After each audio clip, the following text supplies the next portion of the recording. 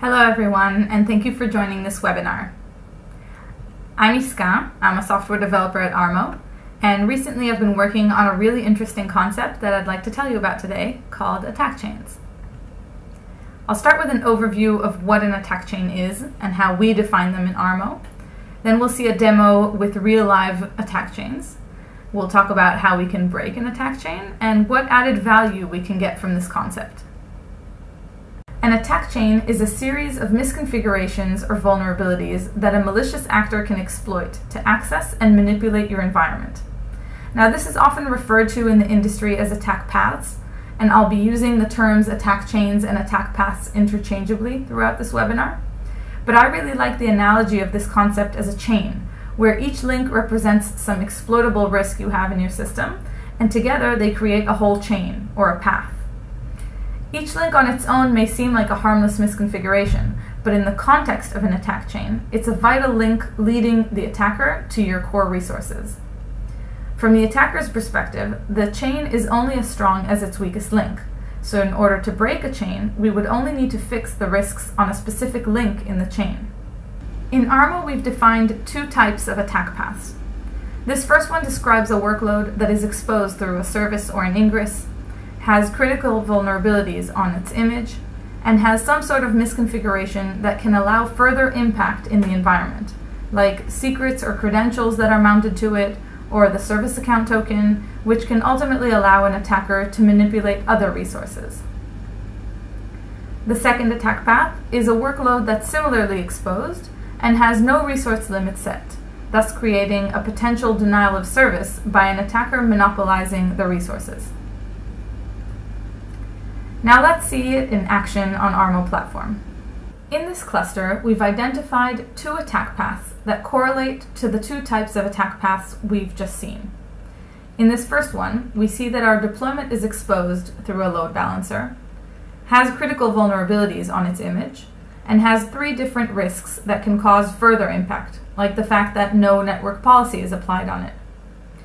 Each of these links map to either a security control used by Kubescape Misconfiguration Scanner or a CVE identified by its vulnerability scanner. You may already be aware of each of these misconfigurations and CVEs, but attack paths put them into context, allowing you to identify those that have the most impact. Now let's look at the second type. It describes a potential flooding of the node resources caused by missing limit configurations on this workload. If we look at the details, we can see again that this workload is exposed and has no limits applied to the memory and CPU resources. Now I want to break this chain. We're all well aware that for a Grafana to bring value, it has to be exposed. So this is a risk we should be willing to accept.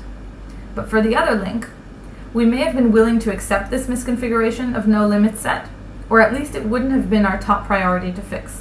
But seeing it in the context of an attack path highlights the urgency and makes fixing it a priority.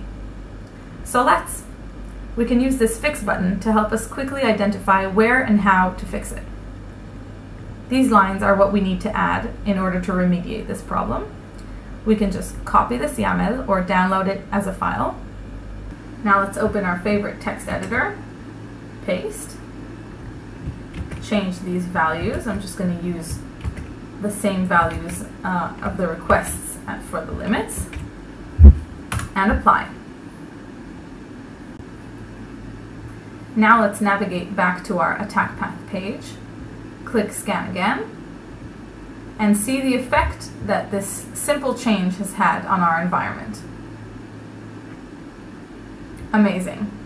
There we are, that simple fix, fixing one control for one resource, broke an attack chain. Just goes to show that an attack chain is as strong as its weakest link. So now that we've learned about and understood this cool new concept, what can we do with it? Now, we know how it is trying to maintain a secure environment. The amount of work is overwhelming. The idea of attack chains is not to introduce new threats and more things to worry about.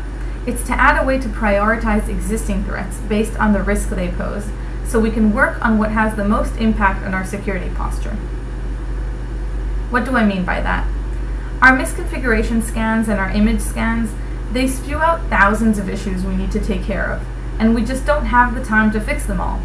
So we use tools and information like the severity of each risk to prioritize our work, and that's great. But attack chains or attack paths take this a step further, because we won't be fixing all our issues, but by fixing the right issue, a small change can have a big impact. If you remember in our demo, fixing just one single control for a single deployment broke a serious attack chain. After seeing these risks in the context of an attack path, we get information about how exploitable they are and what impact they have on our environment, and we're able to prioritize fixing misconfigurations that can cause serious harm, and with our limited and precious time, invest our efforts to get the most impact on our security posture. So what did we learn today? An attack chain is a series of risks that an attacker can exploit in order to access and manipulate your environment. Attack chains can provide context to our CVEs and our misconfigurations that we may have known about previously and didn't know we should prioritize. And an attack chain is only as strong as its weakest link. Thank you all so much for joining. I hope this helps you prioritize your efforts and harden your security.